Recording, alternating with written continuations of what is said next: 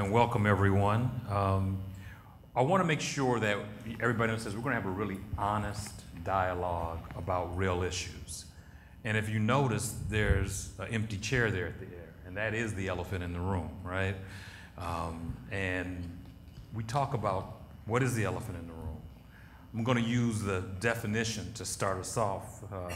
Wikipedia, which is, disrupted the end of Encyclopedia Britannica and all those other things, defines the elephant in the room as an English metaphorical idiom for an obvious truth that is either being ignored or going unaddressed.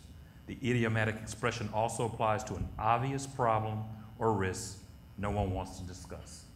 Well, that's what we're going to discuss today.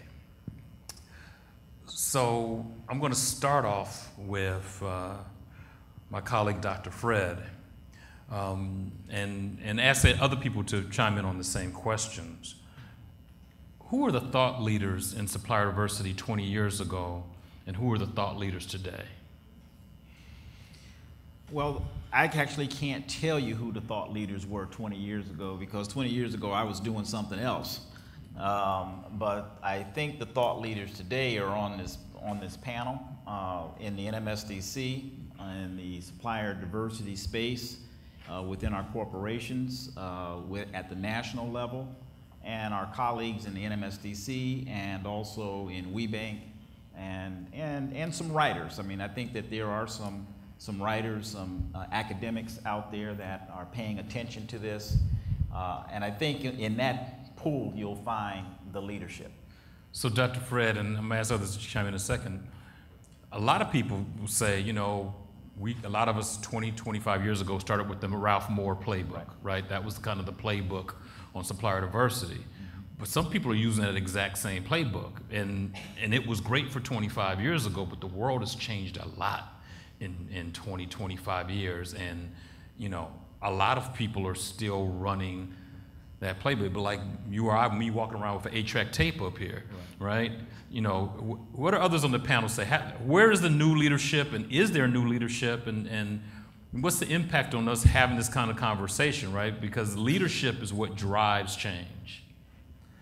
Well, I'll jump in and say that while I wasn't around 20 years ago as well, as I understand it, a lot of what drove the development and undergirded the case for minority supplier development stemmed from those industries where there was a focus on building and growing a consumer base that would purchase their products, among them the automotive industry. And of course, Louis, you live with the automotives on a daily basis.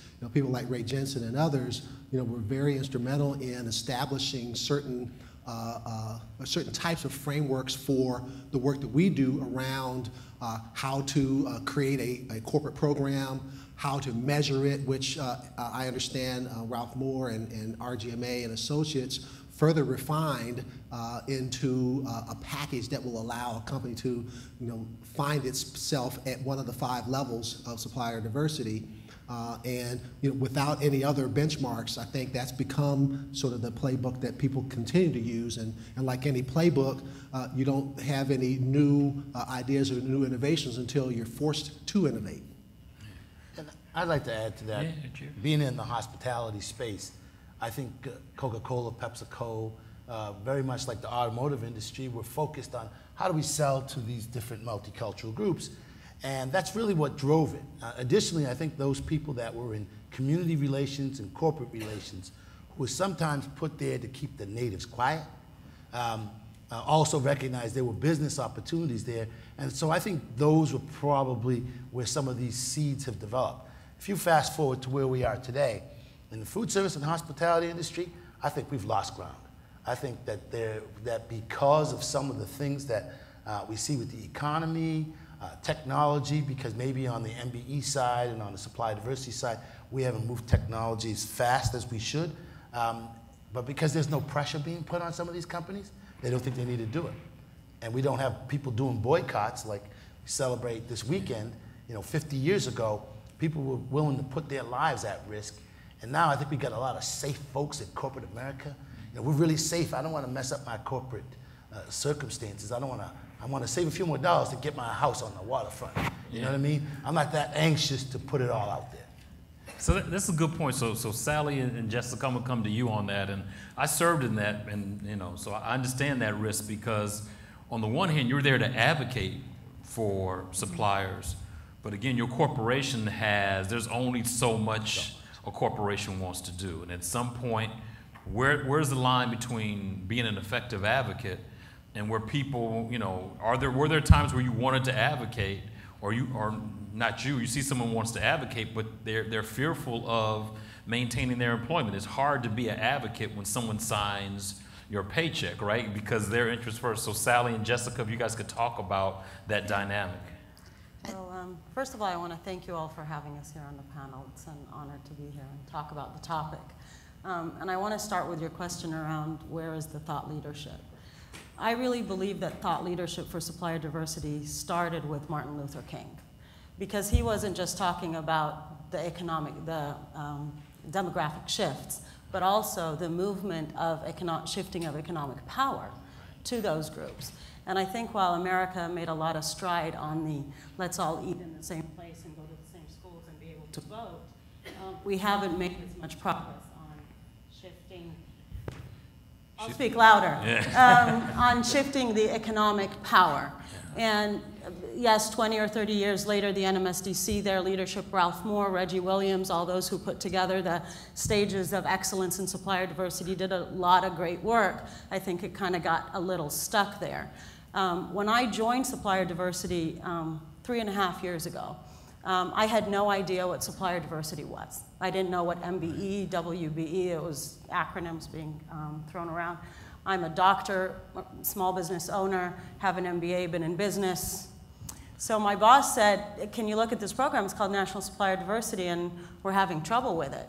And I said, why would an organization waste any time or money on when you need to buy a widget? If you want to buy a widget, go buy it from Johnson & Johnson. Why are you wasting your time on a program like this? And he said, well, why don't you just look into it? And when I did, the business case of when you look at, if you really are going to be an American citizen living in this country and your children will be here, and at the time I moved here from Egypt 10 years ago and I didn't have my citizenship yet. But if you really look at where the economy of this country is going and that shift, you believe in the cause. So I signed up after I educated myself on the cause. But here's what I found. Once I got passionate around it and I put together this program of asking Kaiser Permanente to double its spend to reach the $1 billion of spend on a commitment level, when I'd say $1 billion roundtable, nobody knew who they were. When I'd say NMSDC, few people knew who they were. So what I realized is there's a real disconnect in the level of the C-suite levels of an organization knowing enough about these programs. Now, when I was able to articulate to them the why, it became crystal clear. Our CEO asked me, why should I do this? After I explained the whole, we need to do goals and this and that and blah, blah. I said, where is your market share coming from in the future? We're in healthcare. The majority of the uninsured in this country are minorities. So our growth is in that sector. Do you want them to be able to afford us? Do you want them to have the income and the jobs that allow them to afford our service? And we were sold. And we've committed 3 years ago to doubling our spend from $500 million to $1 billion, and this year we're getting there. But I think there are thought leaders today in the country. They're just speaking to the same group. The message hasn't gone out of these rooms. And I think if supplier diversity leaders, thought leaders today, like I was just at the BDR Summit with you, great thought leadership, great messages. But how do we get in front of a platform of the Fortune 1000 company CEOs and say that message there? Yeah, good point, Seth. Jessica, I'm not going to forget about you. I just want to follow up on the corporate end, and we're going to get right. I'm glad. See, Victoria's anxious. I like that. Yeah, I think there's definitely a challenge in a corporation when there's not leadership from the CEO. So the question is, how do you get your CEO engaged? And keep your job. Yeah, well, luckily, for my background is more in procurement and contract management, sourcing, and then I got very strongly involved in sustainability and rolled out a lot of sustainability programs within our corporation. And I think, you know, it's a little bit different place in Caesars Entertainment. We've been committed to the community. I have a great team that on, you know, all levels that are around me that work every day in this commitment to the community. And I think that's a great establishment or place to kind of jump off from. But how do you get your CEO engaged? So a little over 2 years, or not quite 2 years ago, we knew that we needed to get upper management more engaged in the process.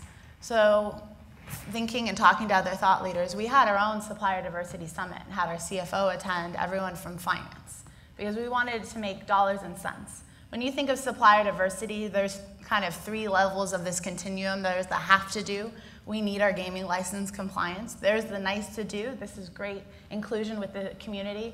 And there's the business case of doing it. This is making us money or saving us money, and it's truly sustainable within our business.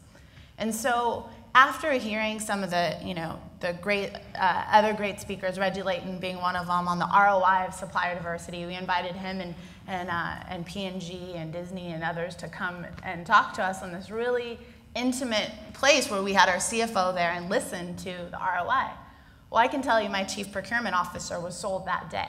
He had been interested before, but hearing it from other mouths other than my own mouth to say, this makes business case, and these are the businesses we've included, and this is how we've saved money, and this is how we've made money, they were engaged. And so for the last couple of years, we've been meeting with our CEO, who will not let me not meet with him every year along with my team to talk about who are our amazing businesses.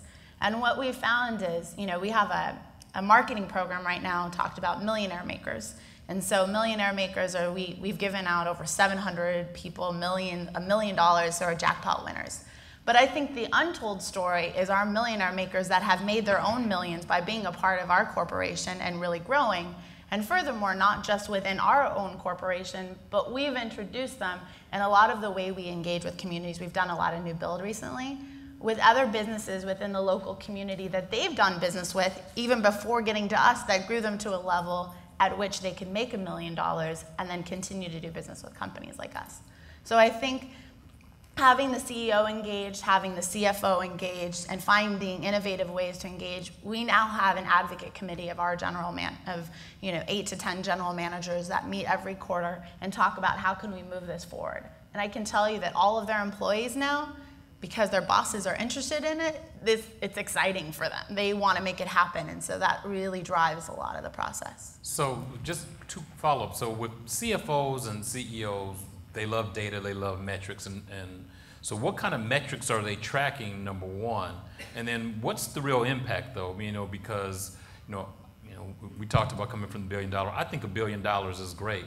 But what does it mean, right? If you're spending, and I say that to my folks in automotive who do some amazing things, but what's the difference if I tell you this year I did $3 billion, the next year I did $4 billion? What impact, what difference? So what metrics are you using in the company, number one? And number two, are you at this point measuring the impact of what you're doing in your program? I think, so for us, when we look at our metrics, we have different metrics. Some of them are internal, some of them are external. But one that's key is we measure our individuals and our sourcing team based on their inclusion in RFPs. So economic inclusion, they have to have a diverse vendor included in the RFP. Who did they include? How much did they really go through? Because the results will slowly get there, but it's a lot more around the process that's there. And I think Ralph Moore is kind of the leader in this idea, but around the process. Who are you including? How often are you including? And what's been the result of that? And I think the impact on the community, it's even a different concept. You know, we recently built in Cleveland and Cincinnati, and the people we partner with, Dan Gilbert is really involved in diversity and inclusion, and he's been a great leader for us. But when I think of businesses looking at this, you know, we looked at our construction spend in Cleveland, for example, at 43% of our construction spend. I mean, it's those numbers that are telling.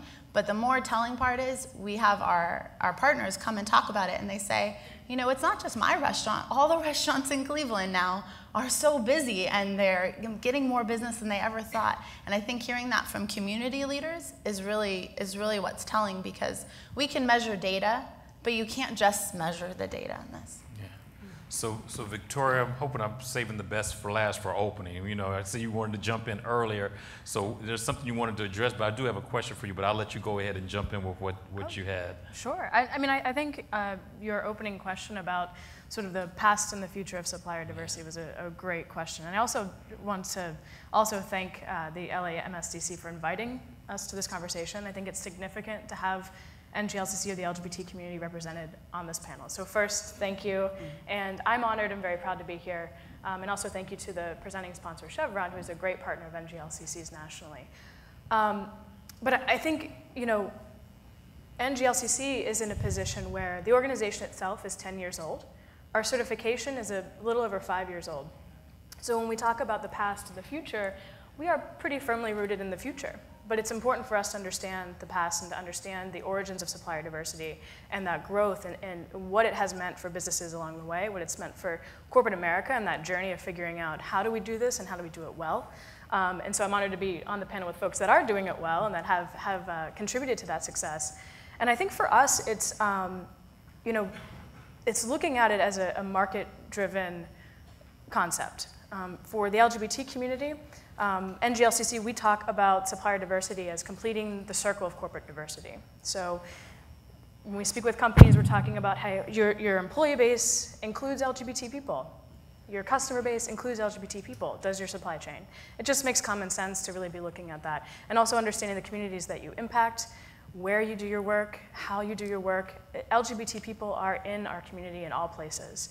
And building on that, the LGBT community also includes all other communities. I think we're in a very unique position in that folks that are LGBT often are not just wearing one layer of identity. I mean, the LGBT community includes African American people and women and Hispanic and Asian, everyone, right? And so the future of supplier diversity I see from our position in GLCC is truly rooted in collaboration. I don't think that, you know, to move this entire concept of supplier diversity forward, it's not about organizations working in siloed ways with just the same old constituents and the same businesses and saying, okay, we're just going to build them bigger in their silos. It's about working together and figuring out, okay, how do we think strategically about what these businesses need to really get to that next level? Because oftentimes it's not just one thing found in our own communities. So I think this conversation is a great place to start that. NGLCC specifically, over the last 2 years, has started a group called the National Business Inclusion Consortium. And it's a roundtable with the certifying organizations, with the U.S. Hispanic Chamber of Commerce, the U.S. PAC, the National Black Justice Coalition. We're excited and thrilled to invite NMSDC to participate on that. The U.S. Business Leadership Network, so they certify businesses that are owned by people with disabilities, to really talk about, okay, it's great that we're doing this work in our own individual communities, but to really elevate it and to allow corporations to understand that it's not just a percentage over here. It's actually your entire supply base. It's everything you're doing. Diversity is throughout your workforce, throughout your community, everywhere. I think we really need to start thinking creatively about how we work together. So let's follow up on working together, because I think for most people and most corporations, honestly, it's a zero-sum game, right? You know, the former leader of NMSDC used to famously say, pretty soon diversity is going to be everybody who, you know, but straight white men, right? Because, you know, kind of would start off with minority groups and then women and veterans and LGBT and veterans, and it goes and pretty soon, but the pie isn't getting any bigger, right? Corporations it's not additive typically. You know, if they said, okay, when a lot of companies decided to say, okay, we're going to start to include women in supplier diversity, so let's increase the amount we spend by 4 or 5%. It wasn't additive. And when we add veterans, let's increase it another 5%. And when we add LGBT, let's increase it. So, you know, it's that same little slice. And so you talked about working cooperatively, which is interesting, because so many people, and I think a lot of suppliers and people seem like they're fighting for resources, and it hasn't been as cooperative and strategic, I think. So how do you answer that when people say, guys, you know, we're fighting over crumbs on the table, and now you're coming to slice another crumb off of that piece? How do you address that? I want Victoria first because Sure. I mean, you guys are kind of the latest into the space. Absolutely. That's always the question, and I do a lot of our building our corporate relationships and having those conversations about saying, well, you know, we like this idea, but you know, it is what it is. There's only this much. But I think the dialogue is shifting around that. I really, truly do. And the conversations, at least that we're having, it's not just saying, okay, there's a finite amount of diverse spend. It's understanding, let's figure out how that diverse spend how that grows, because is it, you know, when you're looking at, okay, if we're just going to specifics around dollars and cents in contracting, it's looking for different opportunities to build it into the, really the culture of the organization. It's not just one supplier diversity person going around and sort of, you know, trying to get buyers to use diverse suppliers. It's really integrating it into the entire purchasing process, the entire procurement process, and seeing, you know, a lot of times, what are you already doing? And it's talking about, you know, where can we look at diverse suppliers from there. And I also think in terms of supplier development, that's a great area for collaboration, a great area for helping businesses grow to the point where they can be those prime suppliers, where they can be the ones that hold the big contracts, because that's something that there's great opportunity there. And I don't know that there are a lot of companies that have done a fantastic job of working towards that, but I think there's so much more opportunity to well, majority of companies don't do crap in terms of increasing. I mean, it's the rare few that really do something. I mean, let's be honest about it. The understated thing is there's a piece for diverse folks that might be 5, might be 7, might be 10, but for, you know, everybody else, the straight white men, it's 90. Pick whatever point thing. I mean, that's been the social contract. Dr. Fred or Marcus, does anybody want to talk about that? Yeah, I wanted to chime in on not just the private sector, but this is an issue in public sector procurement as well. In our region, Connecticut is probably, the state of Connecticut is the largest procurer of services and goods in the state. And they've had a supplier diversity program that goes back 25 years. Based on a 30-year-old disparity study that came out with the conclusion that the goal should be 6.25% of all state contracts should go to diverse suppliers. And what's happened, to your point, is the categories of diverse suppliers has increased. And so what you've seen is a program that at one time had about 60% of that spend going to ethnic minorities is now down below 5% of the spend going to ethnic minorities. Now, this can become a very contentious issue between the diverse groups that are included in this program. But that is a structural problem. That's a legal problem where the law has not kept up with the reality. And the other issue is these disparity studies aren't cheap, either for private sector or the public sector, who don't want to get sued, particularly in the public sector, on the basis of some sort of reverse discrimination action. But you're right that, you know, there is, in my view, a supplier diversity goal for white male-owned businesses well over 90%, and they want all the business. They don't want to share any of it. But the challenges that I see is that we've got to work on the legal aspect that needs to change the law, where it doesn't work to keep adding, to Harriet's point, it doesn't work to keep adding groups without increasing the numbers. And, you know, I think the numbers, they are actually a joke. Anything below the double digits is really a joke when you're talking about goals, in my view, at the public sector level or the private level, the private sector. Yeah, and I would add too that, you know, while no one would ever argue that more diversity isn't a good and proper thing, given, you know, the increasing globalization of our businesses, our communities, et cetera.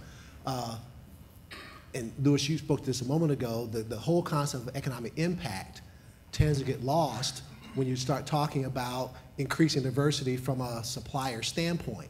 You know, we've been real clear, not just because of our initiation of and implementation of a 5-year strategic plan, but you know, we've been telling folks that we're not in the minority business development business any longer. We're in the minority supplier development business and probably have been for more than a decade. Why? Because 40 years ago, or even more recently, 25 years ago, there weren't enough minority suppliers of scale and capacity to service the corporations who, as members, identified their needs from a business case that wasn't as fully baked as it might be today. So, you know, for us to think that we'll be able to look at more categories of diversity really belies the very reason we were created in the first place. So we believe we're at a point where, to Dr. Fred's point, you know, public policy, you know, informs, if not initiates public behavior. Our public, if you will, is our corporate members. And while some of our corporate members are bound by compliance requirements because they do business with public entities and public agencies, the remainder of them have to have us support the construction of a case that transcends more diversity, but really focuses on the impact of the communities where they believe they'll get their future customers and where their customers' customers are going to come from. So a lot of what we're going to be doing is trying to look at not just how to measure spend, but really how to measure economic impact. In fact, I'm really pleased that the Louisiana Council introduced today a economic impact study similar to the one that some of you may know was done, what was it, Dr. Saba, a year or two ago in Northern California, that really illustrates this is the impact of developing minority suppliers. Not to the exclusion of other diverse suppliers, but to the inclusion of the difference that it makes in Asian, Black, Hispanic, and Native American communities when you use a supplier that hires employees, that purchases goods and services, that really contributes to the economic tax base of a community. That's the work that we see us needing to focus on, while at the same time, you know, really being a part of the broader, or more importantly, the global concept of supplier diversity. And if I may add one other thing, what we really are committing to is a new reality in that while there is a perspective that the pie is getting sliced further and further, or into smaller and smaller slices, you know, on some level we've got to think about how do we bake a new pie? How do we now encourage more small suppliers to strategically align with other suppliers, to take advantage of the opportunities that are being presented to them by corporations that want to increase their spend, but have difficulty because they don't have the kinds of suppliers that have capacity to go where they need to go, because there are very few corporations, except those that are purely local, that are not doing business across the entire country. In fact, I haven't looked at the recent statistics, but I would suggest that a significant number of multinational companies are doing a higher percentage of business outside the U.S. than in the U.S. So we have to think about that, and as one result, we have a Global Link program that has analogies to NMSDC in 5 countries, but we can't just stop there. We've got to look at, you know, what makes up that pie. How is that pie actually benefiting those businesses that pay us a membership to have access to resources, have access to data, some of it data that we've never been able to utilize before? That's really where we see ourselves. So Marcus, let me, and I agree with what you said, but the thing that still troubles me, and when I was at General Electric, and you know, we doubled or tripled our supplier diversity spend, and person in C-suite said, Louis, it's great you're doing that, but you know what?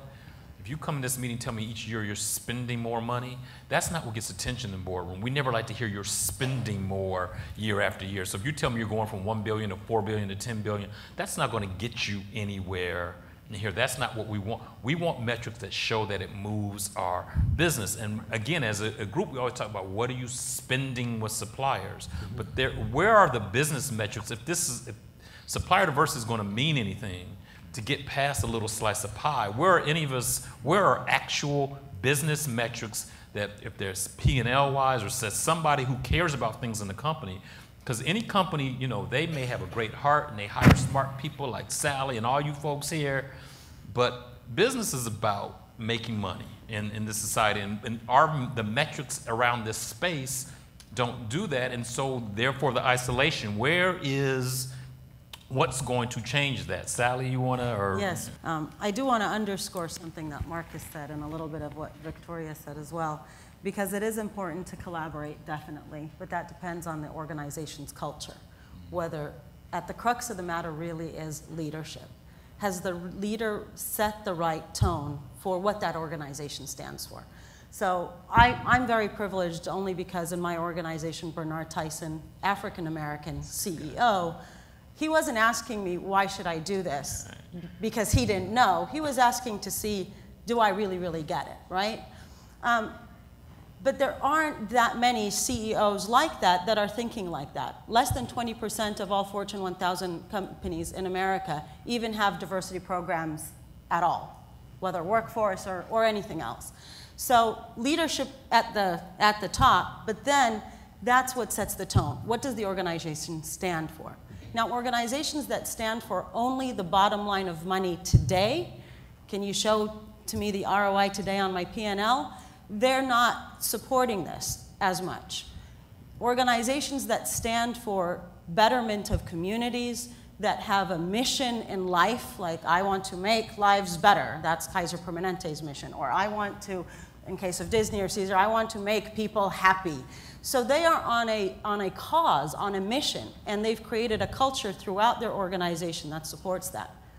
Now, the trickle effect, when Kaiser Permanente said, we are going to reach the billion, and we were serious about it, and we started with metrics, although I'll answer the other part of what are the other attributes we should measure.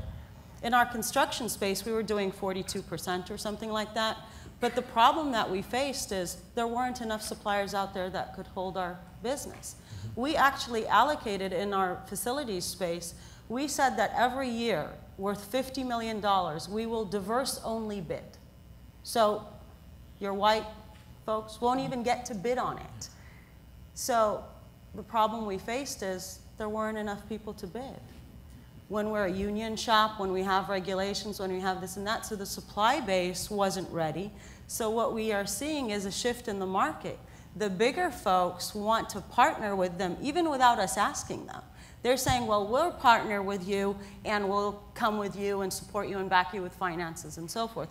So it really comes from, we need more organizations that are committed to it and then have that trickle-down effect in the community and the market and so forth.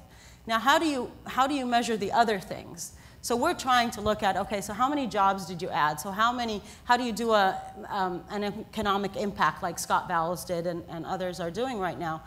And those are harder metrics because they're very long term. They're not almost in our lifetime. I keep telling people when I go around, supplier diversity professionals are in a business to put themselves out of business. If our children are in these places when we've grown up and we're not here anymore, then we haven't done a good enough job, because supplier diversity shouldn't be the fringe and an adjunct. It should be mainstream what we're doing. If people are going to procurement schools and getting certificates on how to procure, it should be part of that. How do you build economic growth in your country? How do you create competitiveness and innovation? Not, let's say, here's a supplier diversity certificate. You're telling me we should be healthy, eat right, and exercise. I think everybody knows that, but there's suppliers out here who aren't getting opportunities, right? Because most corporations, and you know, that's the bad thing. I can't pick on you guys here because you guys are very good at what you do.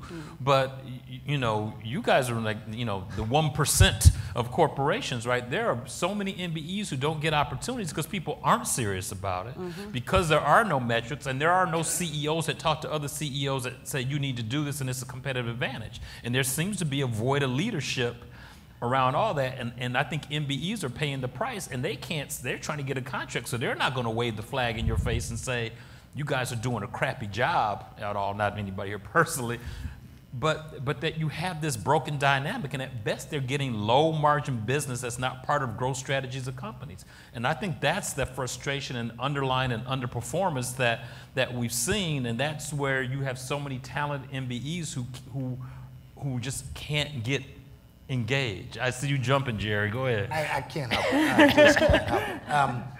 I'm not a supplier diversity official, and I don't claim that to be my expertise. So I want to suggest we look at another element of this. Is look at the market side of it. You know, I'm in the restaurant space. Black and brown and Asian are generating revenue for these businesses by working in the restaurant kitchens and the hotel kitchens and the front and the back of the house. And they're also spending money. So when you start looking at why should we be doing supply diversity, because African Americans may be 12% of the population, but for one of our restaurant brands, they're 33%. But you know what, Jerry? They're still getting that 33% without giving them a contract. So why would they change? So someone's got to start holding them accountable. And speaking from an industry where we have 6 black CEOs, soon to be 7, I would suggest that those leaders, and I know I could get a little heat for this, are not in the forefront of promoting supply diversity to the degree that they could be, or maybe that they should be. I don't want to speculate why that is, but I could just say that's the fact. And so I think when you stop making the case, it's not just that there's 100% of the supply chain that's available to be spent with whomever, and only 6% or whatever percent going to MBEs. Well, where are we selling product, or where are we going to be selling product, as Kaiser Permanente said, and how much of the percentage of that group is coming from these groups? And so do we reflect them as employees, and do we reflect them as suppliers? And then I'll say the suppliers themselves, you need to get beyond just the product. How are you going to help us solve our other business issues? I said, how are you going to help me find that supply chain? If you're an Asian supplier, how are you going to drive me some Asian talent that can come to work for me? If you're black, how are you going to help me find some black franchisees? In the restaurant industry, we are seeing black franchisees evaporate because they're not good operators. And that's the other thing. We talked about quality. We got to push them non-quality operators to the side. Right. And the same with the supply diversity officers who aren't serious. We have good ones here.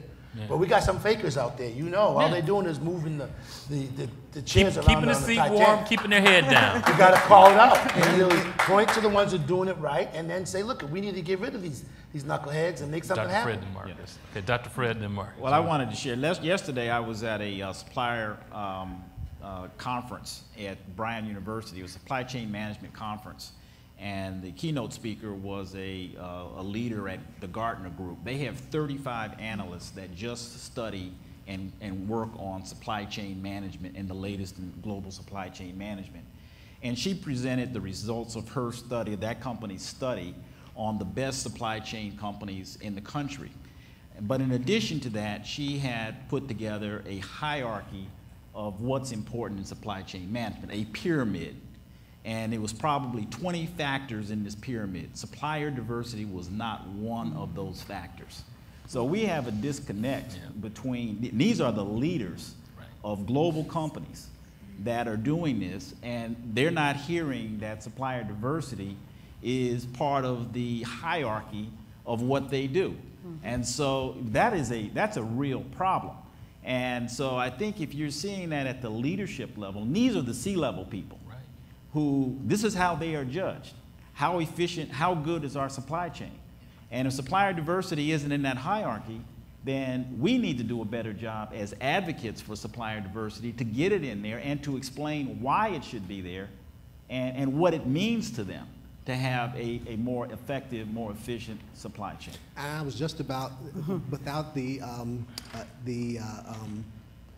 erudite way Dr. Fred posed that, to say we own part of that. I mean, NMSDC, we've been incredibly honest about it, particularly the last couple of years, that we own part of that responsibility because, you know, we've been focused on, you know, building this, you know, database of suppliers without regard for whether they were ready now to support the needs of our corporate members, who in many cases, to your point, Dr. Fred, have other factors they consider when they are building and strengthening their supply chain. So we're not ashamed to say that we need to do a much better job, but we're really committing to increasing our partnership with our regional councils, because they're really where the rubber meets the road. They're the boots on the ground, and if they aren't more capable of helping to, for lack of a better term, sell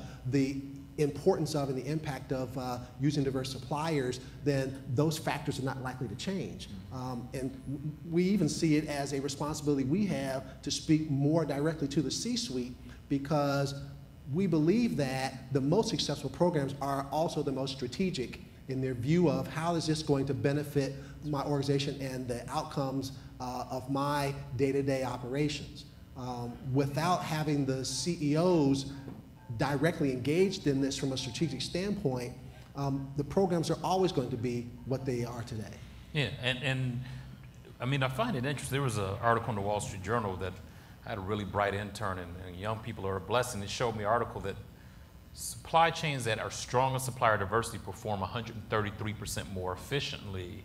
Now, the supply chain said, well, how was this in the Wall Street Journal 3 years ago and I didn't know about it, right? And who's doing that research? Because that's something that the supplier diversity community should have been doing but didn't do. And so I agree. I mean, I think we have failed collectively some of our MBEs in terms of making opportunities. And we really have to do a better job in a way to engage those C-suite folks. And so I want to come back to you because you heard a couple of C-suite folks the other day talking about it, and yeah, they ran off a bunch of statistics. And so, but I'm sure their supplier diversity people are the best, and they prepped them. So sure, but and you're in a unique situation. But where does that CEO engagement coming from? Because with that pyramid of 20, you know, everybody has, you know, task force on how do we get more minority, you know, talent. There's every consumer product company out here knows that how they have to get to the Hispanic market. They're huge, they're growing. Hispanic suppliers are almost non-existent, relatively speaking, dramatically underrepresented in this network. That disconnect, who's going to handle that disconnect? Where's it going to come from? So I always say that the evangelist is a huge part of a supplier diversity professional's role. And if they can take one chance at getting to their CEO or the decision maker in their company and get that message across clearly and create an advocate, it will have an effect. Bernard Tyson, after we launched the program, went to a CEO level only consortium in the healthcare industry. And when he talked to them about our program, 4 companies started supplier diversity programs from that one talk. Now he's going around in his groups of CEO companies and giving that same speech. But it's not enough to have one. It's not enough to have 18 only members at the BDR saying it. It's not enough to have the person that came up and spoke was prepped the day before and reading off the statistics. I don't need to brief Bernard before he speaks. I just need to give him the latest data. But when you have those champions at that level who can effect change, it becomes very powerful. But I want to talk about, you said the MBEs are still out there and what they want to. There is a problem with the MBEs being at the right level for the types of corporations they're targeting. When I get an MBE and the first thing out of their mouth is, I'm an MBE, I'm like, yeah, so what? Right. Honestly, because that's not your selling point. Or when I say, here's a template of 5 slides, tell me what your elevator pitch is. And I've even created the template for them. And they send me a 30-page document telling me about everything in their mother-in-law and their granddaughter. It's like, really? So there's a level of education, a level of prepping that maybe the councils can help us with in terms of how do you prepare these suppliers to really deal with these large corporations? If I get a supplier and they say, oh, I need COD, really? Well, we're not going to pay you COD. So, you know, so there's a lot of education, I think, that needs to be had. Because at the end of the day, our programs are not affirmative action programs. They are process programs. We are going to make sure that for every sourcing opportunity, if you are out there and listed somewhere, whether Embassies, WeBank, somewhere, we will look for you. And if you're there, we will invite you to bid, and we will let go of you. And you have to win on your own merit. That's all we do. So that's perfect. So then that actually gets to another question for everybody on the panel. Then maybe it's best if you use one supplier that you can do $100 million with versus 10 that you can do $10 million with. I mean, what is that the solution? Is it now that only the large folks get the contracts? I mean, I think I see that in a lot of industries that people want global players. Very few people can do that. And the other thing I point at the MBEs, I know some very large MBEs that do a piss poor job of using other MBEs, right? There's one that came into one of my companies and to one of my folks that came into Chrysler said, you need to do more with me. You know, you haven't hit your goal, you're at 8%. And they said, yeah, our goal was 8.4, we're at 8. And they said, what do you do? Well, I do 2%, right? They only use 2% for other MBEs, but they're upset about that. So you get these large MBEs, do you hold them accountable for using other MBEs, or maybe is it only going to be a large MBE player gain from this point forward? Do the little folks need to walk out the door because there's not any room for them? Well, there's multiple strategies. So my strategy with Kaiser Permanente was first a numbers game. Why? I set the goal of the, with our CEO, the $1 billion roundtable. Wasn't necessarily for the $1 billion roundtable. It was a big, hairy, audacious goal to set goals and get it out there and get the company rallied around something. What that did is it allowed for opening the doors for the conversation, for people to get educated around it and so forth. Now is the time to start looking at, well, what does our supply base look like and where is the money really flowing? Yes, we do business with around 1,700 MWBEs, okay? But where's all the money? It's with the top 100 because they are the stronger players. They're the WWTs and the SHIs and the Roses, and we all know them, right? But we took it a step further. Now in RFPs, when we issue them, we will mandate in a request for proposal that you come to the table with a diverse solution if you're not already diverse. In one of our major sectors, our security sector, where we spend around $500 million, that was a mandate in the sourcing project. So companies were mandated to work with a different business. What we ended up with is a facilities management company that's very, very small, that teamed up with a very, very large company against another diverse supplier in security. A diverse supplier in security, and they competed.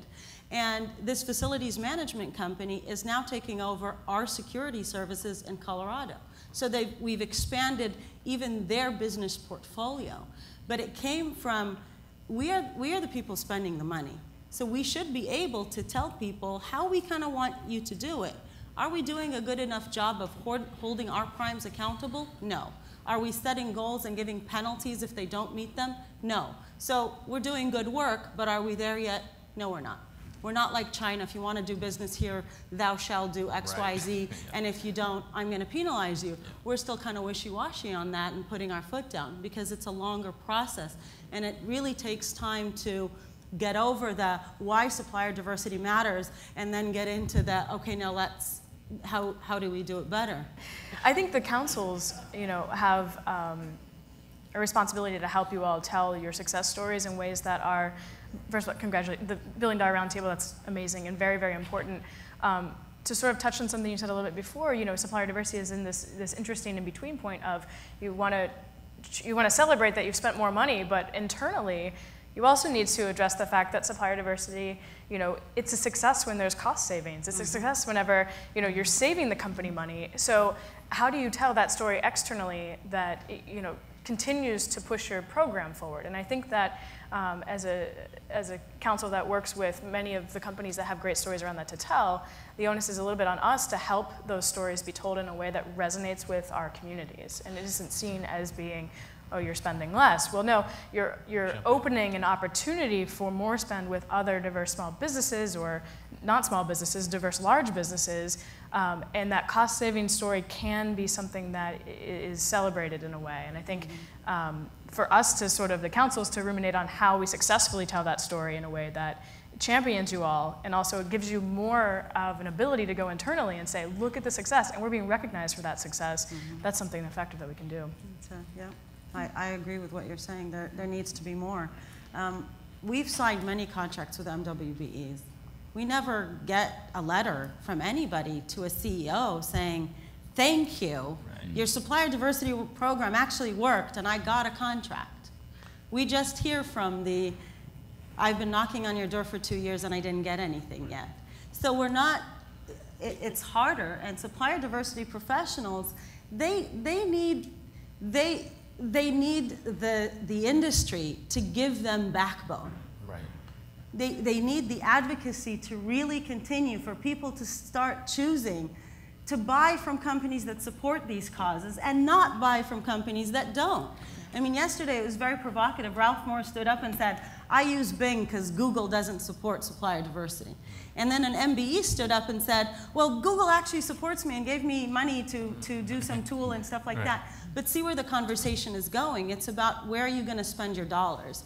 Who is advocating for you? But we need your guys' help in telling that story, because we're inundated with the daily grind, and we don't have budgets to travel, and we don't have budgets to this and that, to do that evangelist role in addition to what we're doing inside. Two quick points to add on that. You know, I was at the thing in California years ago, and one of the supply diversity officers got up and said, when we were in trouble, where were the MBEs? So your point of they need to advocate. If a letter goes to a CEO that I got the business, that does make a difference. It helps you internally, and we don't do a good enough job in that. I can tell you, in food service and hospitality, one of my best friends, African American, very involved in the supply chain scenario. And he says, it's not my job to figure out the little guys and the big guys, it's your job. You guys need to get together and figure out to collaborate. If y'all can't collaborate, I'm not selling it up the food chain. So I do think we have to be advocates for who's doing a good job. We have to call out the companies that are doing a good job, the councils that are doing a good job, that the NMSDC is moving in a new direction. Food service checked out of NMSDC a number of years ago, and we were having this conversation last night. A couple of the big players aren't there. Well, that shouldn't be okay. That shouldn't be okay, but as long as there's no noise, nobody's fingers get slammed in the door, and nobody complains, no letters get sent, nothing gets done. So we, as consumers and as believers in supply diversity, have to support the officers. We gotta write letters, we gotta make phone calls. Yeah, that's extra work, okay? But that's what you have to do, and we really have to start thinking about, where does technology come involved? Where's the Yelp for supplier diversity? There you okay? go. Where are we gonna try to get our cousins and aunts involved in this, saying, hey, it makes a difference if you buy from company A who supports women's issues and LGBT issues or black issues, and you know, you need to know about that. So I think, you know, we've seen the problem, and part of it is us. We are the problem. Yeah, Jerry if I can makes add a to that good too. point, because could you, and I was going to actually call you, because the Yeah. LGBT community, I know does a very good job of supporting companies that support them, that's a big- and that's so yeah. if you could. Equality index. Sure, yeah, and I think, you know, I think that's one thing that the LGBT community does really well, is understanding the impact that, like I said before, this full circle of corporate diversity, right, and how those things relate to each other. The Human Rights Campaign is a fantastic LGBT organization that works on a number of different issues. We collaborate with them, talking about collaboration. Within our own space, we collaborate with organizations around their workplace project. And the main product of the workplace project is the Corporate Equality Index. It measures companies on, you know, how good of a place they are to work for LGBT people, what kind of, you know, corporate citizen are they, how are they impacting the community, are they, you know, doing things that are positive or that are detracting from the LGBT equality movement. And one of the things that is being measured now is supplier diversity within that, because of our work together in collaboration. And it goes such a long way. NGLCC, we just had our national conference in Dallas 2 weeks ago, and we'll be in Las Vegas next year, quick plug. But you know, the atmosphere around those companies that have 100% on the Corporate Equality Index, or have, you know, 85%, and next year they're striving for 100, it is incredible to see the interaction between LGBT business owners, LGBT people in general, and folks that represent those companies. There's pride, there's loyalty. So Victoria, can you tell people, everybody doesn't know about the Corporate Equality Index, so Yeah. can you, you mentioned it, and just, you know, but everybody here and everybody watching on YouTube may not know about Absolutely. Well, I mean, it's basically the #1 indicator for how LGBT inclusive a company really is. From that, we know that gay men, 89% of gay men and 92% of lesbians will change their purchasing decisions based on a company's engagement with the LGBT community. A lot of times you're finding out, you know, their rating based on the Corporate Equality Index or other types of support that you see in the community. So at least for the LGBT community, we've figured out that loyalty really counts, and it goes a very long way. And that does translate into supplier diversity, and it does translate into how LGBT people in the workplace make purchasing decisions. We recently did a study on that as well, and some of, you know, if you talk about consumer loyalties and things of that nature, well, we're still people, we're individuals. When we go to work and you have a decision, all things being fair and equal, competitive price, competitive quality, well, you know, if you look at it, you can see that those allegiances do transfer into workplace decisions as well. So, And that's a very practical approach to looking at consumers and consumer behavior. I do think that some of the challenges that we face in the broader discussion of supplier diversity is the decisions that corporate America makes in its own enlightened self-interest related to who is our public. You know, again, because our focus is minority supplier development, we've got different stressors that we're looking at that really don't get measured, and we've got to find a way to create those measurements because all communities make decisions based on the things that are important to them. Some of the communities that are part of the groups that we certify, they haven't really looked at that because for 40 plus years, they've been striving to achieve the American dream. So now that we're looking at probably another business cycle where corporations are starting to be more open-minded, they're starting to do more investment. We've got to look at how, as communities go, there's an equal investment, if you will, in those businesses that provide the level of support that will grow businesses and business owners, because you know nobody's really working for the gold watch like they used to. Yeah. You know. I had a couple of points I wanted to make. One on following up with your comments earlier, Louis, regarding the issue of small versus large, diverse suppliers. And you know, part of our name is development. And I'm a firm believer that we really have to address the needs of as many MBEs as possible, given the needs of the large corporations and their desire to work with highly capable, globally competitive minority businesses. We have to be able to structurally develop a program that is going to benefit all minority entrepreneurs, in my view, who strive to be excellent suppliers. And I had 2 incidents last week on this point. I had an MBE that got their first loan that we helped them get. It was a small loan. It was a $50,000 loan. But they were so happy that we were instrumental in helping them get that loan. So they're getting on their way. And the same week, Worldwide Technology you mentioned was listed on a contract with the Commonwealth of Massachusetts for $500 million. So we worked on that project. So we have to work in this whole spectrum of businesses. And secondly, I wanted to talk about this connection between supplier diversity and overall corporate goals. And we're doing something, I think, that is unique, at least in our history. We have a trade show coming up. And what we decided to do this year is we've invited our corporate members to bring their business development salespeople to our trade show. Now that was sort of a non-starter many years ago because the MBEs felt, well, why are you bringing them? We're trying to get business. Those guys are trying to get business too. We don't want to compete with them. But it's my view. I'm an economist by training, so I'm into competition. But I think that having the business development salespeople of our corporations at our trade shows, and because this was a condition of their participation, that they had to have a booth that only had their procurement people. So if they wanted to bring their sales team, they had to have their procurement people there. I want our MBEs talking to those salespeople. I want our MBEs talking to those procurement people. I want those salespeople to understand that they can do a better job selling to this community if those procurement people are also doing a better job buying from this community. And I think that's the connection that gives us leverage with corporate America because, as much as we talk about the bottom line or reducing costs, I still think the C-level is primarily focused on the top line. They want to grow their business, they want to grow their market share, and to the extent that we can participate in that growth in the top line in a meaningful way and include minority businesses, I think we're ahead of the game. So, Jessica, I'm going to come back to you because,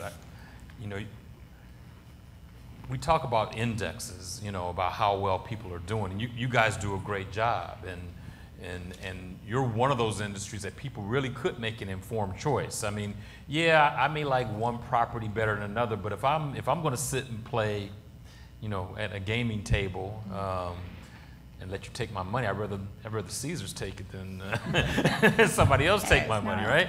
No, but you know, so what is there, how would you feel about an index that shows overall kind of supplier diversity, performance, and to inform people to make informed choices about what they do? Because again, you know, people can say, oh, people do this, and people say things not always informed, you know, they do this or don't do it, but a kind of an independent set of metrics that kind of showed companies so the public, and you know, the census has all this stuff about, everybody knows the minority, majority stuff is coming. It's coming much sooner than anybody anticipated. How would that play at Caesars? Well, I think one of the things that, you know, Victoria mentioned the Corporate Equality Index, you know, we're 100%, and their conference next year is going to be at Caesars Palace. You know, we have Jerry just mentioned seeing the Organization of Chinese Americans in DC. Their conference is at Caesars. And the reason that a lot of these things, you know, in MSDC quarterly, if we saw a few there in December, and the quarterly was Harrah's New Orleans, you know, not too long ago, Phelan at Caesars in Las Vegas. And I think right now there's an informal index. There's this who's doing what, and you know, when we're in the meetings and convention space, that informal index is helpful, and even in the much more formal index, like the corporate equality, we continue to strive and to see results. There's a lot of factors when going into that, and I think it's really important when you consider those pieces, who's the evaluator and how we're evaluating. And as a panel, we keep coming up with different ideas. This person we need to do this needs to do that, needs to do that. It's the direction we need to go in, and we need to, in the meantime, figure out a lot of these individual pieces. I wanted to, you know, talking about index, I think it talks a little bit about innovation, and I wanted to take that a step further and talk about, you know, when you were talking about large businesses and small businesses, I think in the areas that we can talk more about innovation and supplier diversity, that's where we're going to see the future. And when we're thinking about creating indexes or decision making, we have to think of the future of where we're going to be. And I'll give you an example of where I'm going and type of thought. I know it's changing the discussion a little bit, but we have a lot of hotel rooms. Who do you think has the most hotel rooms in the world? What company? Or who has the most, I should rephrase it, who has the most beds? Who has the most beds to offer? United States government. Couchsurfer.com. Yep. And the reason why I say this piece is, you know, we did this talk of, oh, I'm smaller. You know, Sally mentioned a minute ago about how she worked with this one facilities company that joined forces with another. In the supplier diversity world, in the sustainability world, we talk about innovation and utilizing what we have and excess space. When we come into the supplier diversity world, and we're talking about this, we're like, we need to get the option to get into the contract, but we need to develop our thought process so that we're thinking of the excess space that's today. We have kitchens that aren't being utilized today, but not cooks that are asking to utilize them. We have, all of you, where's your car? Everyone in this room have a car? Yeah. Are you driving it right now? So there's a car that a rental car agency is making money off of that car, but all the cars in this room could be making money for somebody else that needs a car at this moment. And there's no capital startup because the cars are already bought. It's the innovation and the thought and that process. And I think as a world of supplier diversity, the more that we can promote innovation, I see this from my suppliers who come to me with crazy ideas, and you know, in the role that I have that straddles sustainability and supplier diversity, I notice, okay, maybe we can make this crazy idea work. But the idea is we need to think about where that place is going so that we continue to move that discussion forward. And I wanted to leave that thought process so you can continue to think of, maybe someone in the room has an idea for renting out ski equipment, because I'm certainly, you know, I need ski equipment, I don't have any, and I would love to rent someone else's while it's not being used. And there's so many businesses we can utilize when we think of where the innovation is really going in our industry. And then from that point, once we've created and understand that innovation, understand how we can play a role in it. Can I chime in? Because, and this stuck with me so powerfully that I've probably overused it every time I have you know, the opportunity to stand at a podium. But when we first did our North Star session around our strategic plan. We were in Dr. Fred's region. We were in Boston. We had the CPO of an unnamed company that spoke at the luncheon, and he said, and I believe in my heart of hearts, that if every corporation and every supplier used this, to your point, Jessica, we would have a radically different discussion around using diverse suppliers.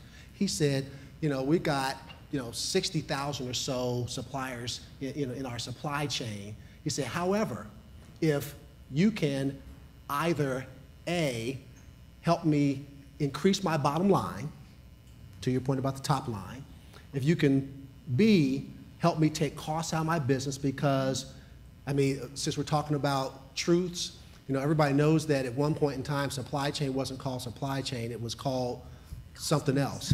I'm even thinking it might have even been called purchasing. And in many purchasing organizations, if it wasn't a green eye shade, it was somebody, with, steel shelves, taking orders on the phone or making orders on the telephone. And of course, the profession has changed, but the reality was those people only existed to drive down costs. And there are probably way too many companies that still maintain that focus, but that's a reality to deal with. But the third thing that he really said was, and/or, because he didn't say or, he said and/or, provide me with such innovation so as to give me a competitive advantage, especially in my non-core activities, then I will find a place for you in my supply chain. I've told every minority business that's certified with us, I've told, almost all of the corporations that were willing to listen to me, that story. And I'm still convinced that we can really move that to a level where it's not the kind of conversation we continue to have, but it really is about how do you create new opportunities?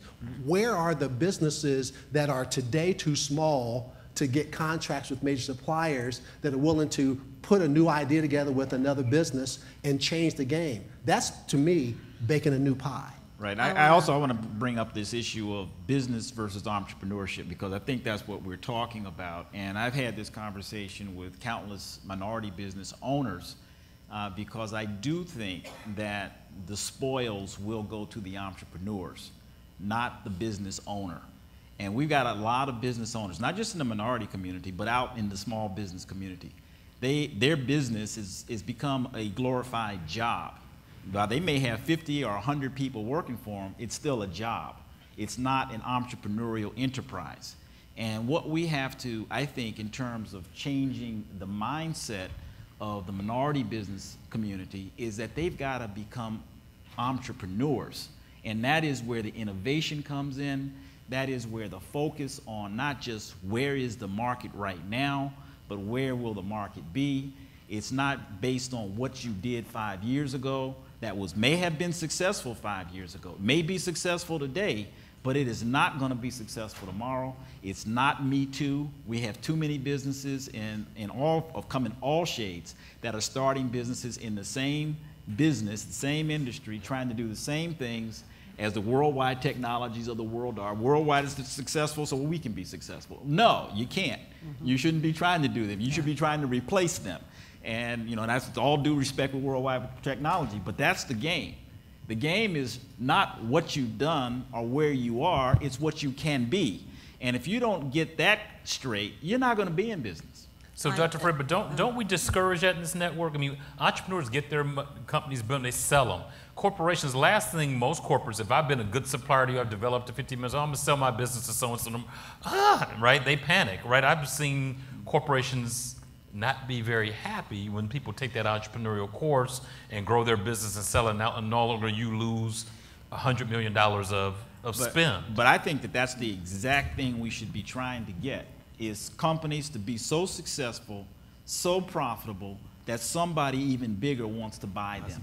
And I think that that is success. We had our largest MBE in Connecticut, Specialized Packaging Group, was a startup in 1983, grew to $300 million, sold to a global venture company 3 years ago that was consolidating packaging companies. He and I are working as closely today as we were when he had his company. He's an entrepreneur, and entrepreneurship doesn't go away. So yes, companies, Procter & Gamble and others, were upset that they lost their biggest supplier. But you know what? That's business. That's business. That's business. And that's what we're in the game of. This is, like we said earlier, this isn't social welfare. This is business. And that is success. And the fact of the matter is, no business is going to last forever from the perspective of the entrepreneur. At some point, everybody in here who owns a business is going to be separated from their business either because they sold it, it went out of business, or they die. That's it. Yeah. Can I? Sally, Jared, I'm going to have everybody kind of make Sure. some wrap-up I have just two remarks. comments on those two things, because I cannot underscore enough the innovation point. Yeah, exactly. Innovation is the one thing that will get you in the door outside of a procurement process. What do I mean? When I said earlier, we only put you in the process and on the request for proposal, and we leave you alone, except if you have a product we don't have and it affects something in our business. I'll give an example. Tiny business came out of Florida. This lady who's a former nurse and her husband started an innovative patient gown, okay? And we're in healthcare. And the patient gown, closes in the back, it overlaps, and has slits for the things that you need inside. Very like, wow, how come we didn't have that 100 years ago? But for the first year, I was being told, well, we have to wait until we're sourcing that. We have to wait until we're sourcing that. Once my program, my strategy started having weight in the company, I said, well, I want somebody to try it because it's innovative. So get me one place to try it out, and then tell me. If it's not good, I'll walk away. It was trialed, people fell in love with it, and our Fresno Medical Center signed a contract with them. They've only been around 2.5 or 3 years. Great. Tiny. They would have taken 10, 15 years to get to a Kaiser Permanente, because you need to have national distribution and this and that, and we're Kaiser Permanente. But it's that angle. They had something we didn't have, and what did it affect? Membership satisfaction, which is a huge scoring thing that we get scored by in all of our ratings. But the other thing on the investment part, so I don't mind a small business, an MBA, WBE getting sold. What I find, though, is they go and get investment from white companies. It's like, where's the African American or minority investment in these companies that are trying to get investments? And I think that's an area that really, that's part of the elephant in the room, because they come up, they grow up, and they start needing money, and then their own communities aren't bringing that money in from the right channels to support them. And so the money stays within still the communities that have the majority. Well, Let me do Jerry. Let me get Jerry, then we're going to. Yeah. I'm quick on the innovation piece, because that's how you get into our business. You know, our focus now as an organization is teaching cultural intelligence, cross-cultural competencies. If black companies don't understand the issues of Hispanic customers, you can't sell to them. And so, voila, the food distribution companies are trying to sell to Hispanic-owned restaurants, black-owned restaurants, and Asian-owned restaurants. And you know what? We came up with a solution that said, we'll give you live instructor-led training, we'll give you e-learning based content that teaches you that Dominicans on Puerto Ricans, on Mexicans, okay, on Guatemalans, they eat different foods, et cetera, et cetera. You need that to sell to these communities. If you go and engage those communities before you understand them and show them respect, you get no business. So guess what? We went right to the front of the line, got products in 6 markets right now that they're testing, because we're solving a problem that they have no other solution for. So you are 100% innovation. We talk about it as being what supply diversity brings, but we don't walk it enough. And I don't think enough MBEs spend time thinking about it. So that's exactly where I think this conversation needs to go. The elephant in the room is, if we get innovation right, if we focus energy on innovation, we'll get in the door, not just through supply diversity, but through the front door. Okay. So Walter Lippmann said, the best servants of the people, like the best valets, must whisper unpleasant truths in the master's ear.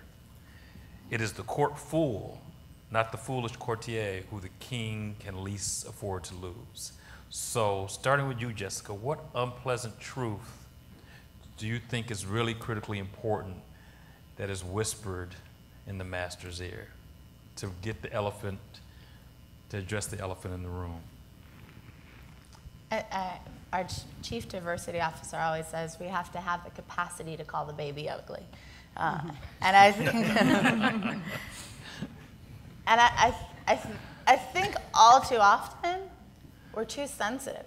We're too sensitive. We're going to offend someone. We don't want to tell them something. We have to have the capacity to say, this is that our end goal is how do we make things better? And if it's going to make it better, that with honesty and with empathy and compassion, that we are enabled and we give that feedback internally and externally, to not be afraid of what they might think of us, what the politics might be, the fear. But as long as we remember to say with honesty and with empathy, we have to have the capacity to call the baby ugly. And I think, you know, if you can't change the baby, that might not be the best thing. I'm not saying go tell your friend's baby they're ugly, but internally we need to be able to do that. And I think as we move forward, we have to remember that we're just trying to make things better. And what is better, both in our own businesses and within your own business and within society, what does better mean? And have that dialogue. Jerry, what unpleasant truth must be whispered in the master's ear? Well, it piggybacks on hers, but we really have to be willing to raise our game. This is 2013, and we have to raise our game across every angle. We cannot accept less than high quality product and services. We got to call out people where they are and really have to push the envelope. It's not comfortable to get out here. I'll probably catch some heat for some of the things I said if they go on YouTube, but it's the truth. Some of those companies write us checks. We have to have some courage to step out there and have those conversations that really need to be had about innovation, about calling the baby ugly. Your business is not viable. And most importantly is collaboration. I don't see enough collaboration in the African American community with Latinos. We didn't even get into the LGBT hating that's going on out there. But we're going to have to collaborate if we're really going to be successful so that we all can tell the story to the rest of corporate America, the value that supplier diversity brings. Victoria? Well, no, I'll just say, I think what NGLCC does is really rooted in the business community, and we talk about equality from an economics perspective. But the truth of the matter is LGBT people are not equal in this country yet. And we're in the middle of our fight for our rights on a national level. I sit on this panel as a lesbian, not having the same rights that each of you all have in various capacities of my personal life. And I think for corporate America to understand what that means and be able to really do something about it from a business perspective is noble, and it's admirable, and it's a challenge that I issue to all of the companies in the room and all the companies that watch this, that America is great because we can change where we live. We can make that change. We can realize the American dream and make it something that's accessible to all people in this country. So it's a challenge, yeah. Let's do it. All right. Sally? I'm going to say, first of all, pat yourselves on the shoulder, first of all, because America is far beyond so many other places around the world. Like I said, I come from Egypt. Look at it now. Conversations like this don't even occur, not even in people's dreams yet. So America has come a long ways. I just watched the movie The Butler, and it was profound. If you haven't seen it, really go and see it. But to me, supplier diversity, the real message to me is America is in trouble. It really is. Our kids, my son, who's 7 now, when he's 37, if things don't change in this country today, he will be in a country that it will be recognized as a developing country. That says it all.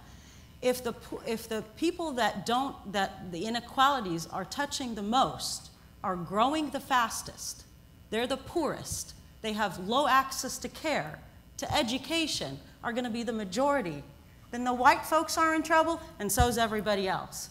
Because there's not going to be tax payments as much, pension plans, anything. So the whole country is going downhill if these programs don't succeed and keep succeeding in the future. So who are we going to tell that to? I mean, you're exactly right. And to everybody, you and from Lynn the top of the mountain. we need to take you and Lynn Greenhall on the road, and Jim Laurie. But yeah. No. You know, that is a question that deserves an answer on so many levels. I think the best way to address it is we've got to be really honest about who our public is, who our customers are, and tell the truth about what's necessary. We started our strategic planning session February of 2011 thinking that success would look like 50,000 certified MBEs or more, and having all of the Fortune 1000 be dues-paying members. Well, the reality is, if we could find 10,000 businesses that are certified and capable of doing business with our existing members, we would be an outrageous success. But that's where we are, and it's our reality. And I only say that because in my unique role, I get some really interesting calls about the things that people want us to do and the positions they want us to take, but none of them have anything to do with, moving the needle when it comes to, putting people to work, contributing to local economies, strengthening, the opportunity for businesses to really participate in this so-called American dream. And I regret to say, on the eve of the 50th anniversary of the March on Washington, we may still have a dream deferred, but it's only deferred if we allow there to be continued deferment. And I really thank the organizers of this panel and this bigger discussion for the opportunity for me to come in to participate with my colleagues in our regional affiliates, but also on behalf of our organization and our members and our president, Mrs. Josette Wright-Lacey, for this real significant opportunity to speak truth to power. Thank you, Mark. Dr. Fred, again, what is the unpleasant truth that must be whispered in the master's ear? Well, I think it my comments will be pretty much bring us back to where we started.